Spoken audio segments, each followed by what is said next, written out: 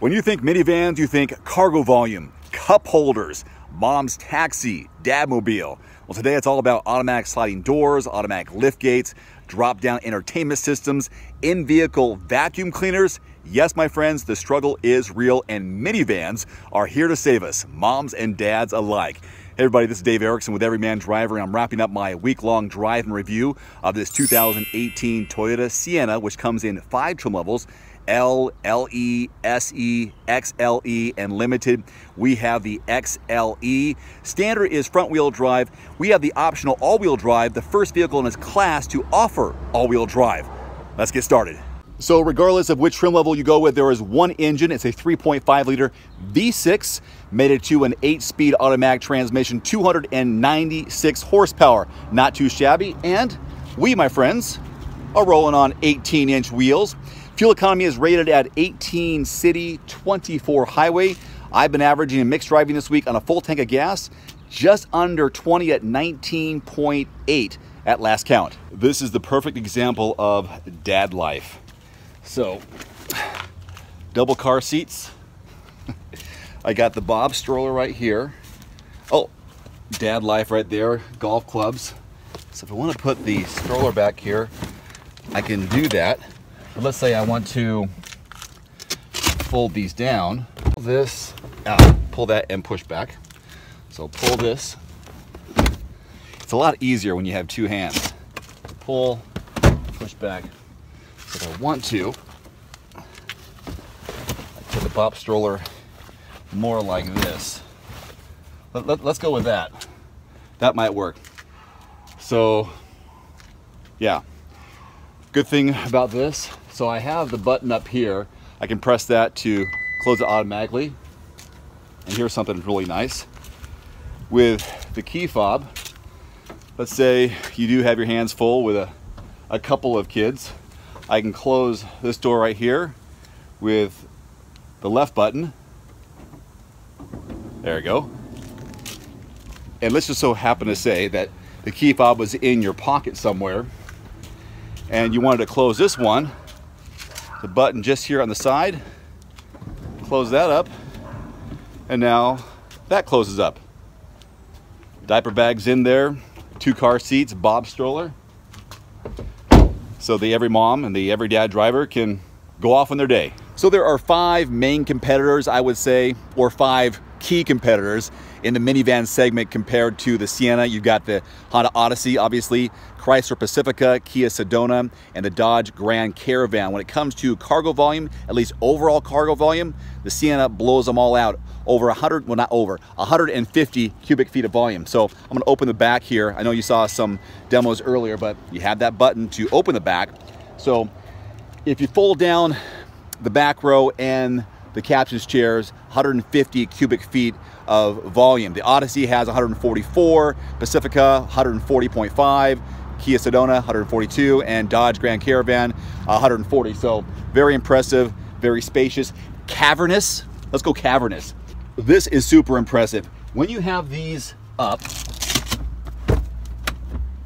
one-handed, when you have these up, you have almost 40 cubic feet of volume behind this back row. It's actually 39.1, which is way more than the other 4 vehicles I mentioned. So you got the golf clubs back here. You can put, as you saw earlier, the Bob stroller, tons of space. Now when you fold these back down, let's just assume you fold them back down, you're looking at 87 cubic feet of volume, which is still very impressive. Now if you had the Odyssey, you'd find that vacuum cleaner over here. No vacuum cleaner in the Sienna.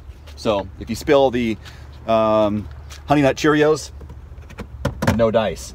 You do have your jack kit over here. I'm making a mess, but hashtag dad life. So let's say you want to make your way to the back seat, the captain's chairs. Press the button on the key fob, it opens up. How is it to get inside? Super easy, barely an inconvenience. So the cool thing about these chairs here, they slide, they call seat travel, to and fro. And when you want to get in the back, this one, slide, and you make your way back. So let's go ahead and do that part of it.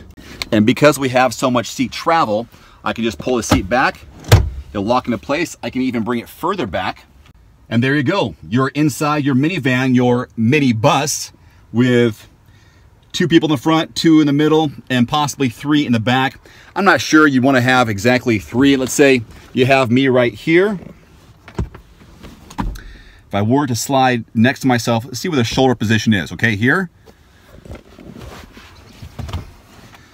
So I would overlap just a little bit with my shoulder position, and then I go over here, and now I'm here in the other seat. So yeah, there would be a little bit of overlap if you had 3 adults back here, but no problem with teenagers, kids, no problem at all. 2 full-size adults and a teenager, whatever combination, you can definitely get 7 people in this vehicle the way it's configured now, but of course you have that option of 8 people total. Even though we have the new technologies and special features of today, you still have plenty of cup holders. 2 here, 2 there. There are tons in the front, and there are 6, a total of 6 O-blank handles throughout the vehicle. This is always a smart thing to have because, you know, little kids get sun in their eyes. You got sunshades here for our vehicle on this window, that window, that window, and that window. There's a pair of USB ports back here.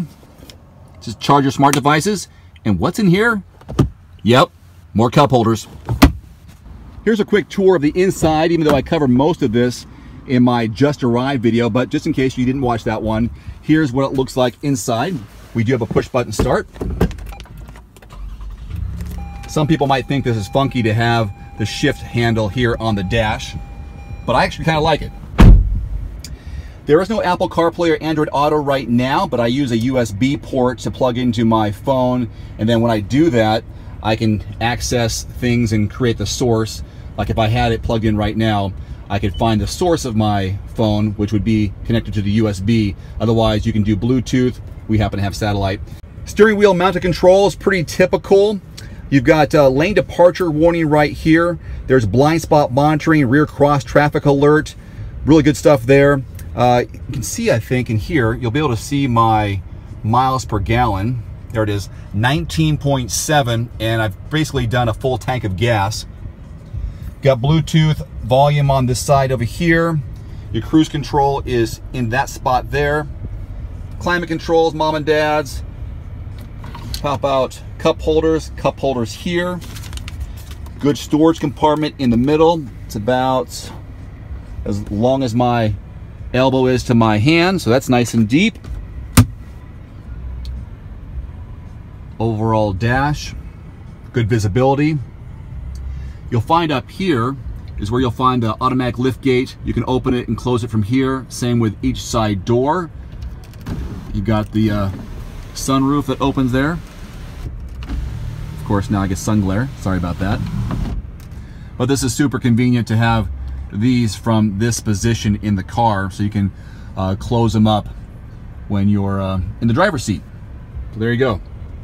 And spaciousness for leg room for the passenger, and here's that spot between. Got some crumbs down there right now, but this is a really good spot for diaper bags, for purses, for small duffel bags. Right, this space right here is really, really nice, and I've got plenty of room for my legs for the driver, and other storage or places to put garbage in your side door.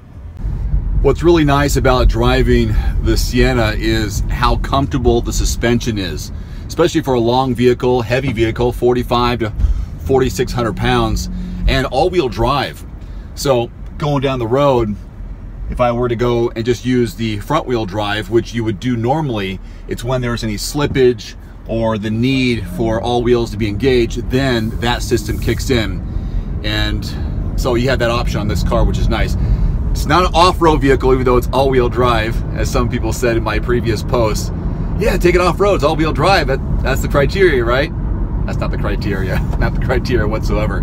It's comfort, and that's what the suspension is all about in this type of vehicle. When you have it really long, a lot of cargo space, you want to have some comfort. Sure, cargo room's great, cup holders are great, all the other little amenities with safety, fantastic. You have the kids back there. You want to be comfortable because it can be kind of stressful as a parent, as you may know. Another thing to point out here, as you can see over my shoulder, the amount of space between the captain's chairs in the middle row, making your way back to the third row, if I had the third row up. Super easy, barely an inconvenience of making your way back there.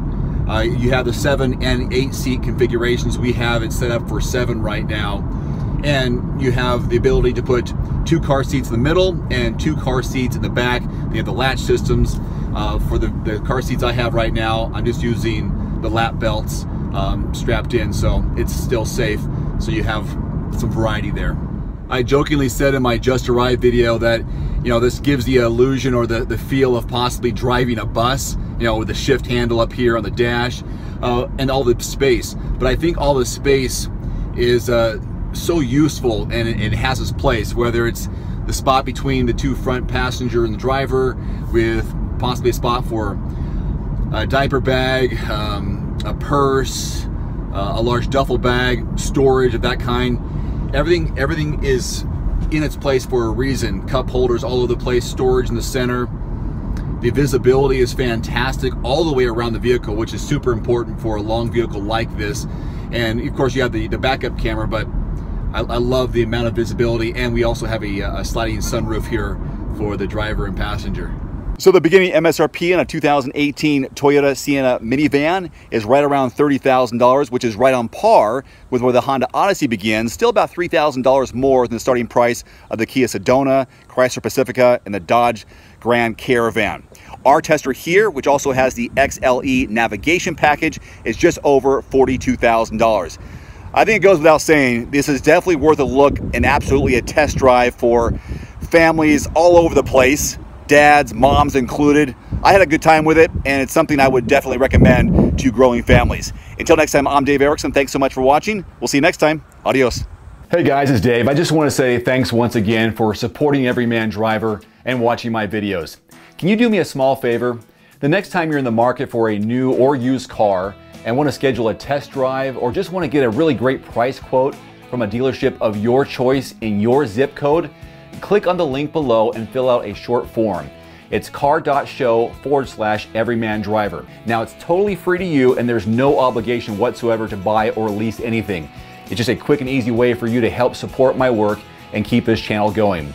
There's also a free phone number, 844-765-0610, and you can talk to a car segment specialist for car shopping advice and direction. That call is also free to you. The link again, car.show/Everyman Driver. I'd really appreciate it. Thanks again.